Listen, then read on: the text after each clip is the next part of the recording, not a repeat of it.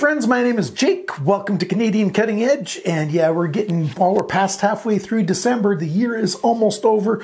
Hopefully I get a couple more reviews out this year. And yeah, my hair is a complete mess today, so got my hat on today. I'm going to try to grow it, probably. As you may have also noticed, I might be growing a full beard. We'll see.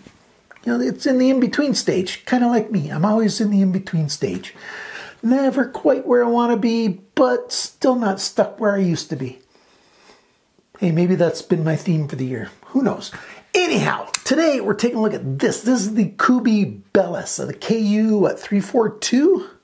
Yes, the KU342 model. There are 6 basic versions of this. There's one specialty version where they actually have a light blue blade and a bright yellow handle. It's an exclusive from, knifeglobal.com, which is a Kubey store, direct from Kubey store. They only sell Kubey stuff. It's also kubeyknife.com. I got mine, though, from White Mountain Knives, where you can save 10% with coupon code CCE, and that's a good thing because the base price for this, the lowest price for this is what, $52.50 American, and White Mountain Knives has got the lowest price, and then you save another 10% with that coupon code CCE right there. Hey, so why not? So that's what, $47.25 to do my math right, which is about 63 bucks Canadian. And if you're in Canada, go get one of these. They've got this one, this exact one, and they've got a black one with a bead blast version of the blade. And they're 71 Canadian. So that's $8 Canadian more than it is at White Mountain Knives with White Mountain Knives' discount. You save some money crossing the border and stuff. Not much. Not much, actually, because shipping from the States is cheaper than shipping within Canada for some stupid reason. So no matter where you are, you can either use those international stores. I'll leave links down below for that. You can use White Mountain Knives. You can use Blades Canada. You can get this knife most places around the world. So what's this knife like? Well, come on down to my tabletop and we'll take a look at it. All right, here it is. This is a sub 3-inch knife, just barely under 3 inches. We've got a liner lock that's got thumb studs, and it's a little bit dirty right there. Huh. Why is that dirty there? Yep, it is just loose dirt. It's dirty because I actually use the knives. I test them and carry them and cut stuff with them, all that kind of stuff before I do the review. I don't just unbox it and play with it for a little while and hit record on the camera. There are a few other reviews out here. Not many reviews out there. I've looked at the thumbnails. I don't watch other reviews. I've looked at the thumbnails and Metal Complex from the thumbnail seems to really like this knife. He says it's one of the knifiest knives he's knifed in a while. So yeah, maybe you're going to like it too. Do you think I like it? Well, keep watching and you'll find out. Let's describe this knife first. We got a drop point blade, AUS 10 steel, and there's the focus on my finger. There you go. There's AUS 10 steel on here. Nice small badging for that. AUS 10's really good. It's roughly like 440C, but a modern version of it. It's just a little bit nicer than 440C. Rockwell on this thing is usually around 60, 59, 61. It could be less. Generally not more than 61. So the thumb studs are not too big. Deploy the blade that way, or you got a flipper here. You can deploy the blade whichever way you want to use the flipper for. If you want to do the bottom flick on the thumb stud, yeah. Those are the 2 main ways to deploy the blade. You've got a liner lock, alignment out of the box. Look at this, right down the middle, just like it should be. Alignment for the lock, how early or late it is. Perfect. It's exactly where it should be on a brand new knife, in my opinion, of course. Each person that's doing a review does their own opinion. Looks quite nice where it's locked up there, so I like that. We've got ball bearings in here. I'll do the teardown and show you that a little bit later on. Action's quite nice. The detent's really nice. Holds on just with the right amount of tension. It's dialed in quite nicely. We've got G10 black wash blade or bead blast finish. I really don't like bead blast finish. Now I'm going to ask you a question. Hopefully somebody here can answer it for me. I obviously don't know everything. I have a bias against bead blast or sandblast finish because I think it's going to rust more easily. Like this thing's got between 13 and 14% chromium in there, which means it's just on the side of stainless steel. It is a stainless steel, but it's not a super stainless steel. And so I'd rather have these black wash, the black coating on here. It's generally a titanium coating when they do black wash. And then they put it through a stone wash. It just sort of gives it that nice little slightly mottled kind of look to it. Looks quite nice if you ask me. And it gives a protective coating on the finish. I much prefer stone wash, just straight regular stone wash. That's my favorite finish. But the question I'm asking you, do you know of somebody who's done a proper investigation into which types of finishes on a steel are the most corrosive or the least corrosive? If somebody's done a study like that, be it on a website, be it in a book, whatever, give me the details down below. I want to know if somebody's done a proper study, not just one test or two, but a proper study on which way of finishing the knife gives the best finish, the best result in terms of corrosion. So the type of finish on a steel gives the best corrosion resistance, and which gives the worst corrosion resistance. Maybe I'll change my mind on bead blast finish or stone wash or sand blasted finish, because maybe they do better than I feel like they do. I feel like they don't do it very well. Anyhow, the blade shape. We've got a drop point here. We've got a flat finish. It doesn't come up to the spine. There's a nice flat section up here. We've got a bit of a choil here. It's a little bit big. The transition here, let me see if I'll point with this thing. It starts the full thickness right here, and it comes down and ends the full thickness just before the edge starts. It's a bit wider than I'd like. I'd like that step to be a little more quick. I've done a video about this in the past. Maybe I'll link it, up in the corner right here. We'll see. When it takes a long time like that, it gives room for people to think that the designer has put in a finger choil. But it's not really a forward finger choil here. It's just a big sharpener's choil. We've got jimping on the spine. Very nice jimping. I'm very happy with this jimping. And if you don't use your finger up here, which is kind of risky because you're getting in danger territory, it's easy to slide in there. The jimping here is really nice. If you do go this way, it's still quite good because you still have a fair bit of, 3 or 4, maybe almost half that jimping, 3 or 4 of those jimps where you get your texture on for your thumb to keep it in place and everything. It's just not comfortable doing this with this knife, for me. So, the regular grip like this, the jimping's awesome. Very well done. On this side here, we've got some more badging. We've got Kubey on the main bevel here. I'd prefer if they would have put it up top here and made it just slightly smaller. But hey, they've been making their logos smaller over time, which is a good thing. So they're moving in the right direction. But they got the KB here as well for, I don't know, Kubey? I don't know what the B stands for. But KB right here on the pivot pin, and T8 screw here. T8 body screws. Quite nice back here. T6 screws for the pocket clip. That's a little bit harder to get away from. And they're pretty good. I like these screws. I like these T8 screws an awful lot. They're well done, good screws.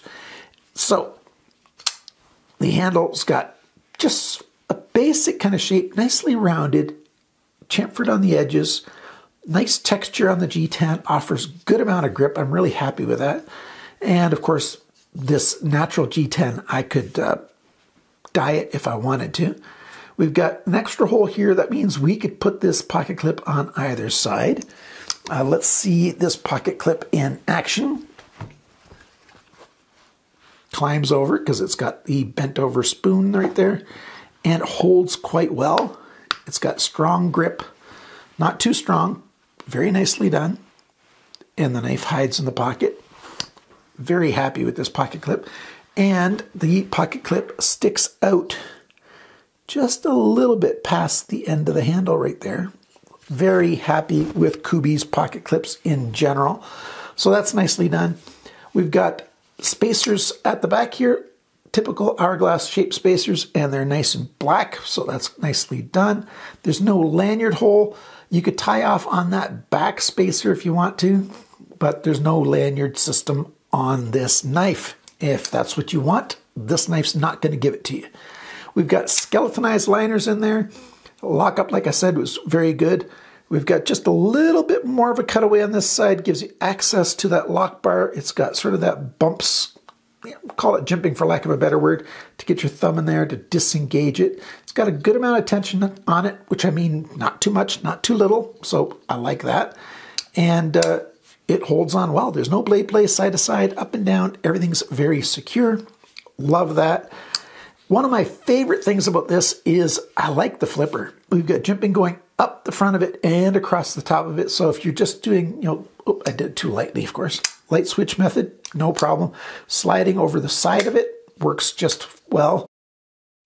However you want to deploy this knife using that flipper works quite well.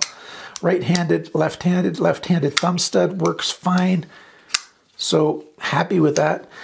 My hands are just barely in the extra large range, and I can get a full 4-finger grip on this knife.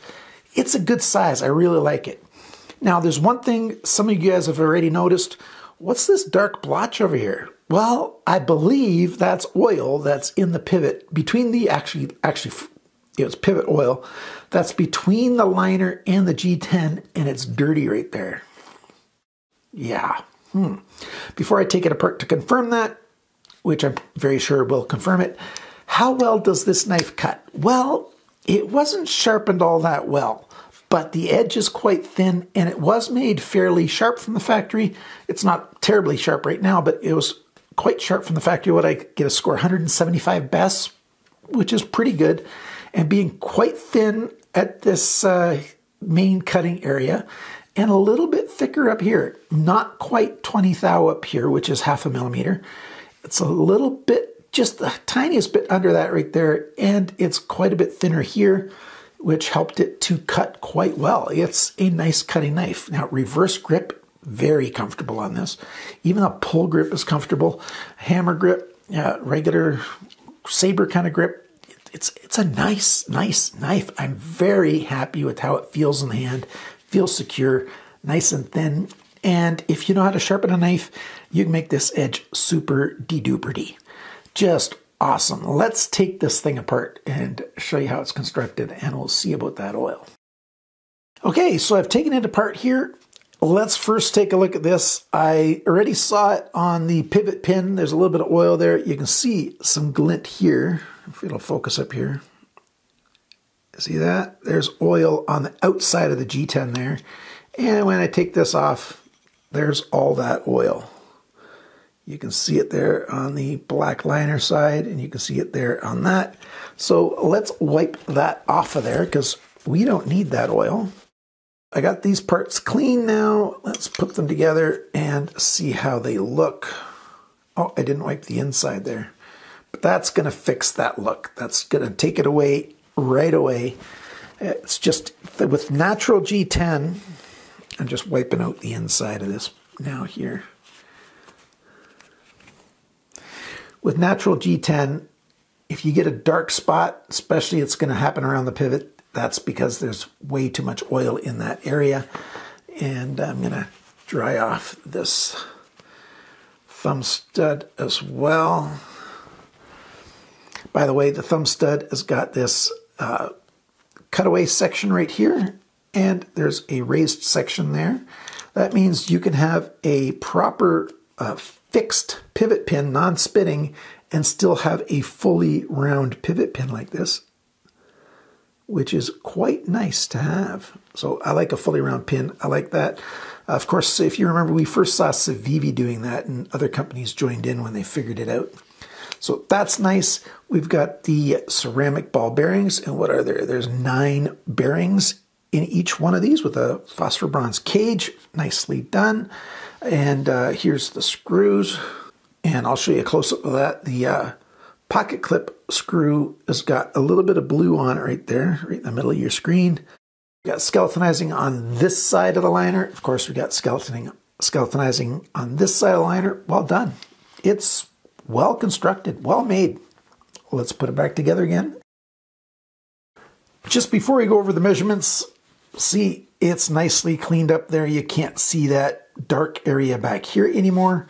And another thing, look at these screws. This thing's been put together at least 3 times, once at the factory, once by me when I got it from my friend Dave. I have my knives shipped to Dave in Nebraska, and he takes them apart, mails me the blades and the handles separately. So I put it together for the unboxing video, and now I put it together again.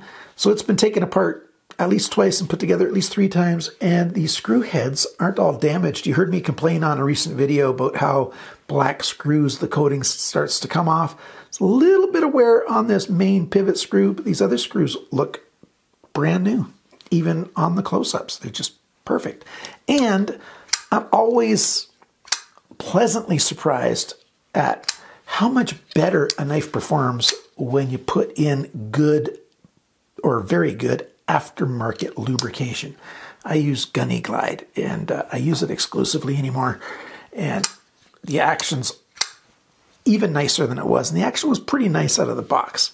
The only thing I haven't done is sharpen it yet, but I don't know if you saw it on the sharpener choil images. There's a little bit of coating wore off right here. I suspect that that happened during sharpening at the factory on both sides.